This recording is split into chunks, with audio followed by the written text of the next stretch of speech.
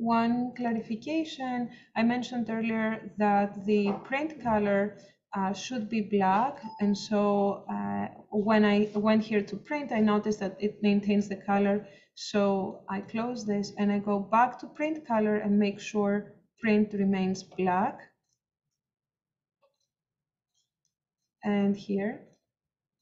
So the images should be on their own layer, or side, or image, change object layer, and turn off.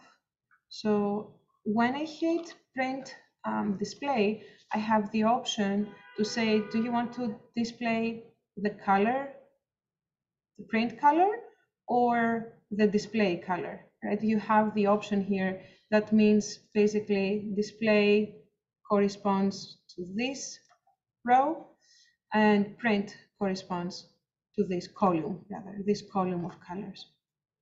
So with that, I'm going to try again, print.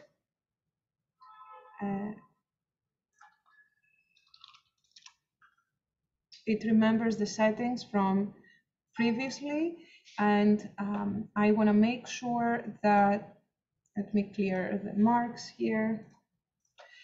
When I choose, you see here how this still displays color. I want to make sure that, sorry, I accidentally moved the scale. That here it says print color, not display color, but print color as being the output. All right, so I need to continue, make sure all these layers are black, and so that will be how they will print. I do not need to go to Illustrator. That saves enormous amounts of time. And that's it.